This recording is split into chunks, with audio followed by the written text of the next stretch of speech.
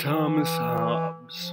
After Leviathan killed Ahab for the murders and slaughters of so many aquatic creatures, Leviathan telepathically contacted Thomas Hobbes, formulating a social contract theory and how we live in a symbiotic circle. Hobbes and Leviathan discussed a diverse array of other fields, including history, jurisprudence, geometry, the physics of gases, theology, ethics, and general philosophy.